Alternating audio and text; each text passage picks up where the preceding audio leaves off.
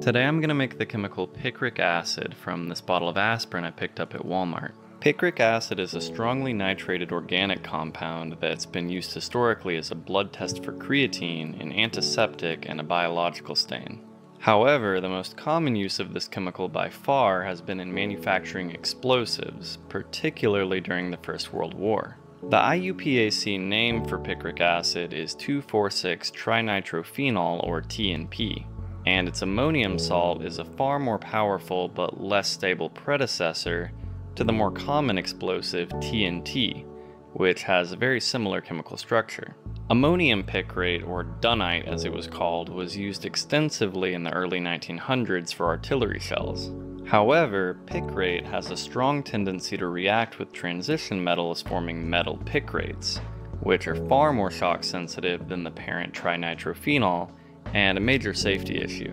This is the main reason picric acid was eventually replaced by TNT in warfare, and to this day, metal picrate formation is the main reason that World War I shipwrecks are not to be disturbed. Anyway, to get into the actual synthesis of this chemical from aspirin, the first thing I needed to do was separate the active chemical in aspirin from the pill binder material. This was done by grinding the pills into a powder and then dissolving the powder in warm isopropyl alcohol. This solution was then passed through vacuum filtration to remove the binder material, which I'm pretty certain was cornstarch. The filtrate contained the active chemical acetylsalicylic acid, which was transferred to a crystallization dish. I went ahead and put this on a hot plate and applied the minimum possible heat under a fan to evaporate as much isopropyl as I could. This eventually crystallized the acetylsalicylic acid, and I'll stop talking for a moment so you can watch that happen.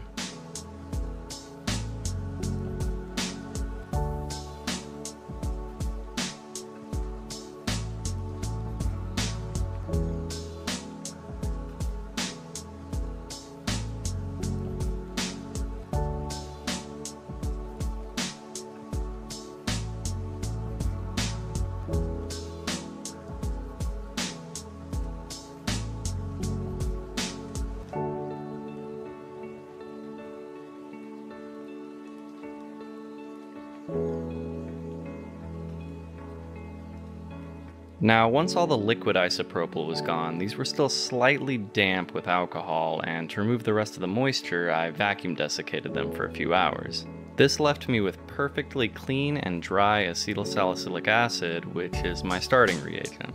To this end, I went ahead and weighed out 24 grams of my acetylsalicylic acid before deciding I didn't really want to make quite that much picric acid and cut it down to 20 grams.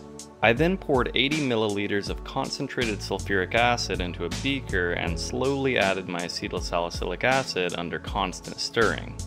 This dissolved some of it and the solution darkened a bit. Next, I moved this to my hot plate and heated the mixture to 110 degrees Celsius, which quickly dissolved the rest of the acetylsalicylic acid and turned it nearly black. What's happening here is a multi-step reaction. In the first step, acetylsalicylic acid is hydrolyzed by the hot sulfuric acid to salicylic acid and acetic acid, and this produces a bit of a vinegar smell.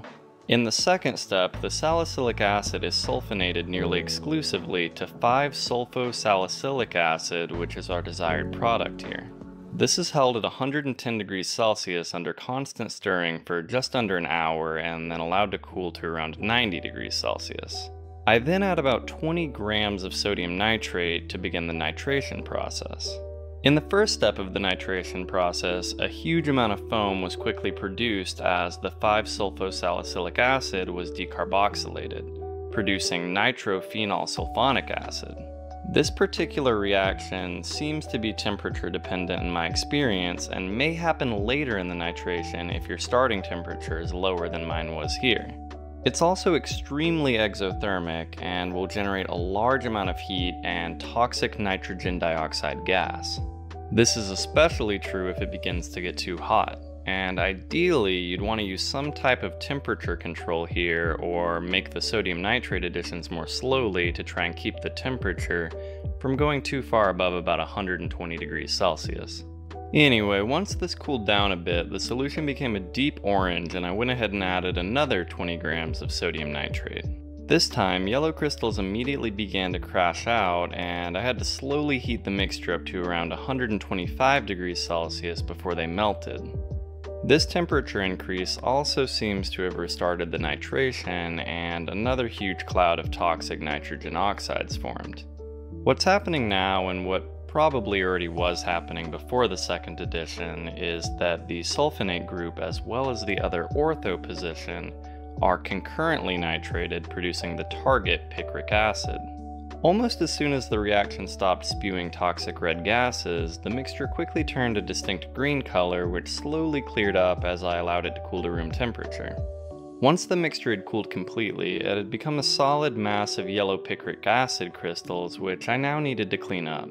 To do this, I first dumped in a bunch of ice water to dissolve and break up as much of this as I could. Keep in mind here that it's important to use ice water, as there's still a lot of sulfuric acid present, which will generate enough heat to boil over if room temperature water is used. Once I break it up as much as I can, I go ahead and pass it all through vacuum filtration, which will catch the vast majority of the highly insoluble picric acid. This crude picric acid is then transferred to a 1 liter beaker and dissolved in a minimal amount of boiling water for recrystallization. This ended up taking nearly a full liter of boiling water to get it to all dissolve, and the solution turned a dark orange. Once the picric acid is totally dissolved, which again takes a while due to how crazy insoluble this stuff is, I went ahead and took the beaker off the heat and allowed it to cool slowly at room temperature. This very deliberately slow cooling is done to create large and very pure crystals, which actually happened really quickly at first due to the extreme saturation of the solution. I went ahead and let this crystallize overnight to form the largest crystals possible, and I'm actually going to stop talking for a moment again so that you can watch this crystallize. I've gotten a lot of requests to do that, so here you go.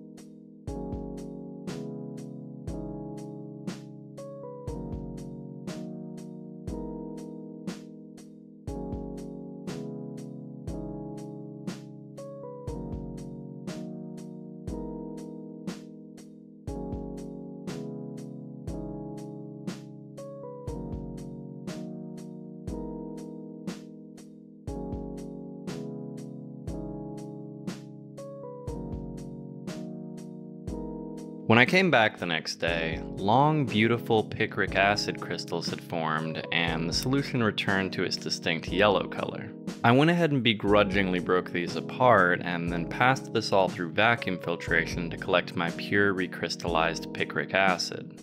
These crystals were then vacuum desiccated, but only for about an hour, as picric acid becomes a dangerous potential explosive if it's completely dry.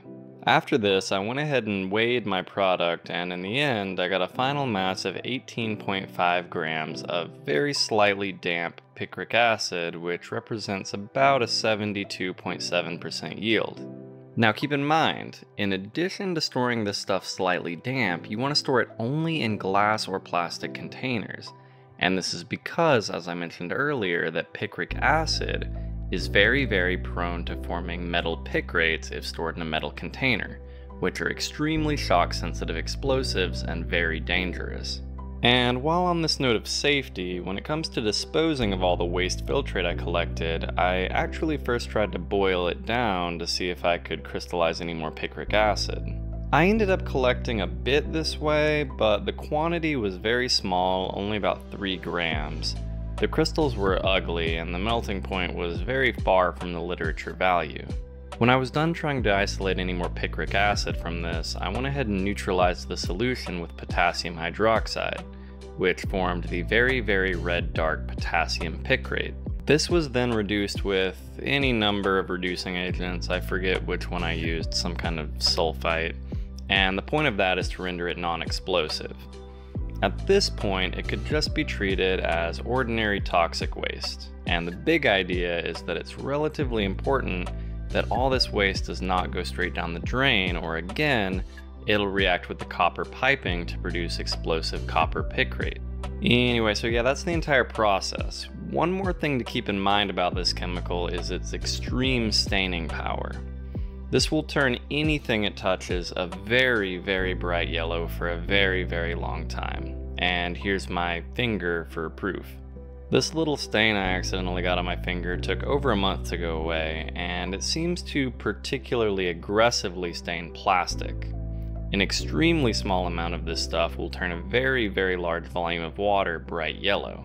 Now, with that said, my biggest warning here in this project, beyond the formation of massive amounts of toxic red gas or using strong acids that can burn through your flesh, or the potential formation of explosive compounds that are shock sensitive, is really this staining. It's really, really annoying. Because let's be clear, if you're somebody who's, got the brain power to even be attempting this in the first place, you're probably smart enough to not have this detonate on you.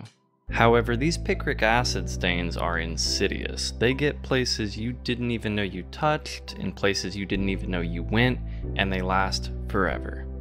Now, obviously I'm joking that it's the most hazardous part of this project, but it is really annoying.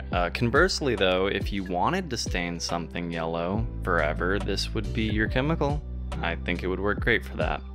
Anyway, I'm starting to ramble, so I just want to say I hope you found this video interesting, and as always, I want to thank all my incredible patrons for their generous contributions.